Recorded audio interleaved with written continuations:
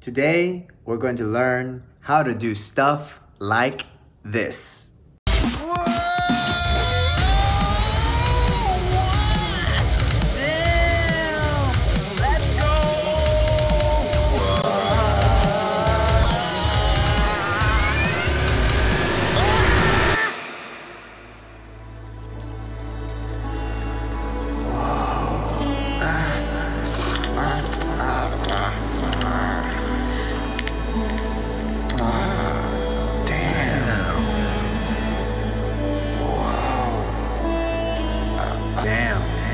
Gotta try that again.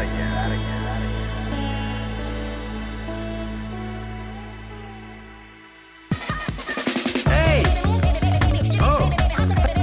Hello! Hey! Oh! Hello! Hello! Hey! Hello! Hello! Oh! Hello! Oh! Hi! Hey! What's up? Oh, hi. Hello. What's up? Okay, so this tutorial is going to be a little bit different. I won't explain how things work. I'm just going to guide you on how to install this deepfake-ish new model called LivePortrait that allows you to manipulate faces in pictures or video with your own video. People have had a hard time, including myself, installing this with CUDA 12. Versions, and so I'll be focusing on how to install, make this work with CUDA 12.x. Before I continue though, I think it's important to mention that this type of technology, it's really cool, but it's also really dangerous. As Uncle Ben said, with great power comes great responsibility. This is a dangerous tool as much as it is fun, and we should not take that lightly. Anyways, let's get started. Enjoy. Okay, so today we're going to learn how to install this with CUDA 12.1, and it's probably going to work with other versions of CUDA. This is a fix because I think this was optimized mostly for 11.8, CUDA 11 really. Honestly, the easiest way to install LivePortrait is through their one-click installer. So you click on that, and then you can just click that download button.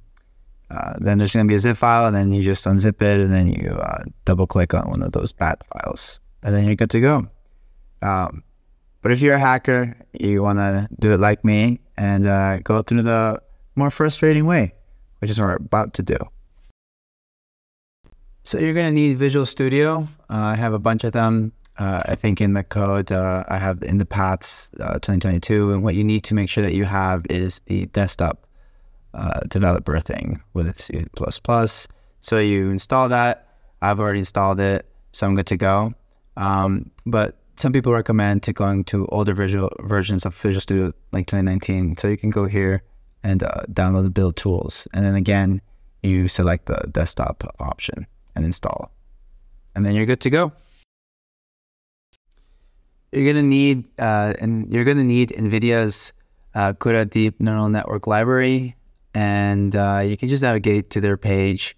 But what you're really going to want to do is you're going to want to go to the releases page to find an older version. Once you go into the archive, look for the even older ones, and then you make sure that you click on one that has compatibility for the CUDA that you have. So I used 8.8.1. All I have to do is install. And then when you install, you're going to get to the zip file, and in that zip file there's going to be some folders. And so what you need to do is you need to transfer those folders into your NVIDIA folder in your program files. As you can see, I tried a bunch because I was experimenting. But yeah, so the idea is you just create a new folder, and then you type out the version, and then all you have to do is literally just drag and drop those files. You're also going to need GitLFS. You can download it by just going to GitLFS.com, and you'll also need Python. I'm using Python 3.10.11, which you can also download from the Python releases page. An important item that you have to make sure you have completed is setting up your environment variables. So you just search for environment variables, and then you select path, you hit edit, and then you make sure that you have the deep neural network library pointed towards the bin, and that's literally the CUDA, CudNN, and then you go to your version, and then you make sure that the path is set to the bin. Then you also want to make sure that you have your path pointing to your CUDA as well. And I have a bunch of extra stuff here because I was experimenting with other things, because sometimes code doesn't work. So you can just feel free to just copy and paste the paths that I have. What we're going to do is we're going to go into a CMD, and we're going to switch to projects folder. And here we're going to make a new directory. We're going to call it LivePortrait tutorial. We're going to CD into it. While we're here, we're going to create a new environment. We're going to look at the ones we have. I'm going to use 3.10. And as I mentioned before, you can get this from going into the Python downloads windows and finding 3.10.11, which is the one that I have. Then we create a new environment by -m, v, and then we're going to call this environment LP310. And what we're going to do then is we're going to activate it. So we're going to have scripts, and then activate, and then now we're here. And LivePortrait allows you to model both humans and also animals. The animals requires an extra installation, and it's used by Expose. To install this, they actually included the build in their dependencies in the actual repo. But I have found that installing it from here has been a little bit difficult, and I've had issues with it. So what we're going to do is we're actually going to install it from the original source. So we're going to git clone this, and you can see here, we now have it here. So we're going to CD into it, and then we're going to CD into the models folder, and then into the ops folder. And then here you'll see that there's a setup py. And I'm going to run it right now, but it's not going to work because we need PyTorch, as you can see here. So what we're going to do is we're going to install PyTorch. And to do that, we just go into the PyTorch, get started locally. And then what you do is you select the parameters that are relevant to you. I have 12.1, so we're going to install that. So all we can do is just copy and paste this. So we're going to copy and paste that right there. And we're going to wait for that to install.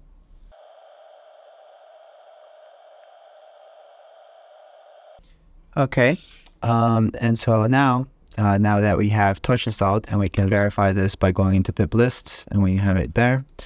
So now we can actually go into setup.py, and then we can build this. Okay, what we want to see is that we have this finished generating code component there, and then now we can install it and do the pip install dot.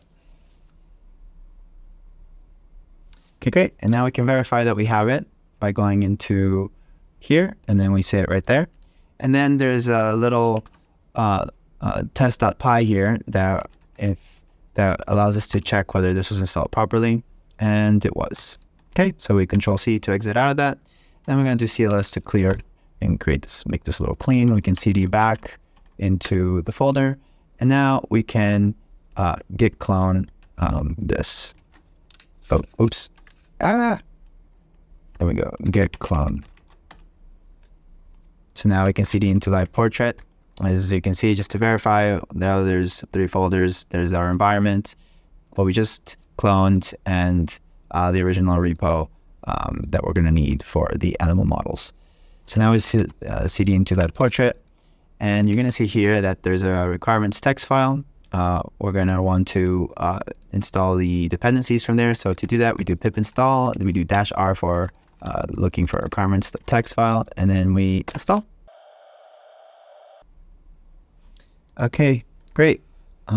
So important to note is that, again, if you go in here, there's a pre-trained weights folder. So clicking on here, pre-trained weights, it's empty. So we need to populate that. So what we're going to do is, important as always, make sure you have GitLFS installed. We need this to install big models from Hugging Face. So we go into the LivePortrait Hugging Face that they have here, and then we just copy this. And what we're going to do is we're going to, just because I like to work this way, I just like to have things a little bit separate and then move them myself. Move them myself. So we're going to make a new directory. We're going to call it models. We're going to CD into that, models. and then we're going to git clone over here. And then what you'll notice is that in this, we're going to see the set of models being populated. So let's wait until that's completed. Okay, great. So now these models are completed. You can see here. And what we need is we need to move these into the folders. So we're back here at the LivePortrait tutorial directory. We're going to go into LivePortrait. We're going to go to pre-train weights, and then we're just going to copy and paste these guys and pass them along. And that's it. We exit here. And then now we go back to LivePortraits. Everything's looking good. Basically, what we're going to try to do now is we're going to run Pi inference, but you're going to see that there's going to be an error. And this is happening with CUDA versions. And oh, wrong. I'm in the wrong folder. LivePortraits, and then we're going to go and run Pi inference, and you're going to see that it's not going to work.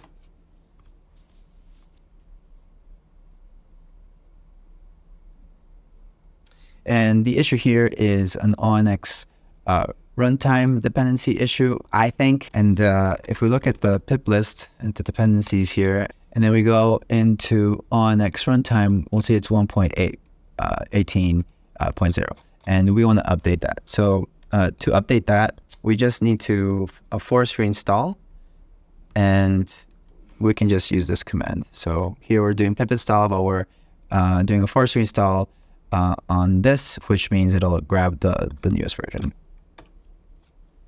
So we do that.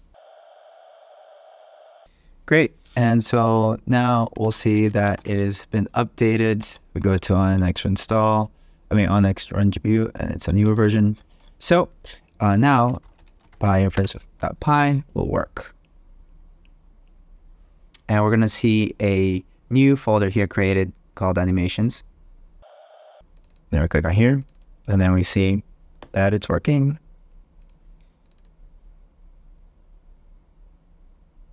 Wonderful. Okay, so what about the animals, right? Can we do animal models? And over here in the original GitHub, they have an example script. Let's just copy and paste that and see if the animal model works, and it will. And let's take a look here.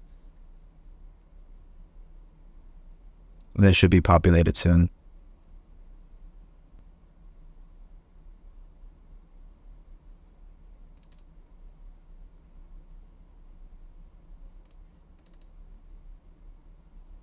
Great. Dope. Okay, so you might wonder, okay, I don't want to run arguments and commands in the terminal to run this, so you'd like a GUI. So they do have, they do have a GUI here, a Gradio app, and we can run it, but it's not going to work. And I'll explain why in a second.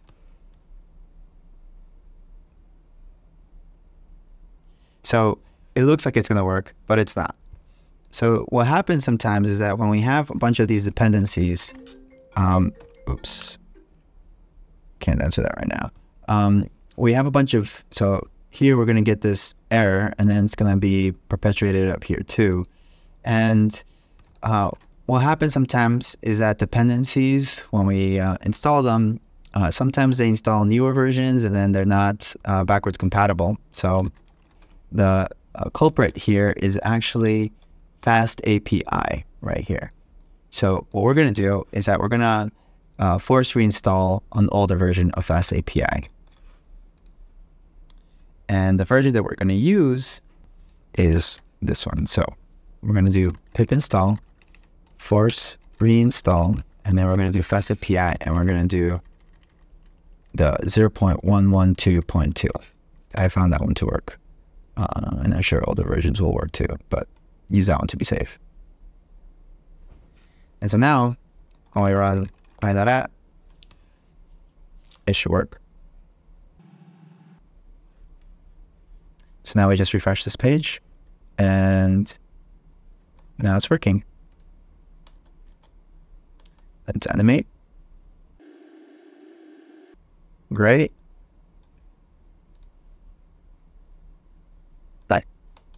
And we can choose different drivers.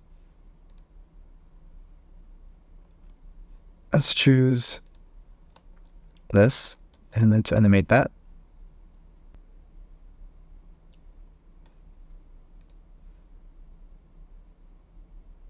Great.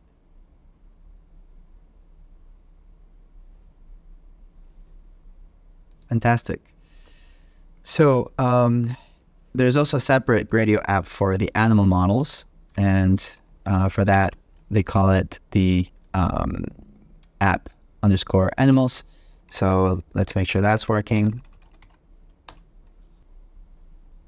And so now we just refresh this, and we can pick an animal here, maybe this cat, and then we can do a little winky or maybe shake face, and then we animate.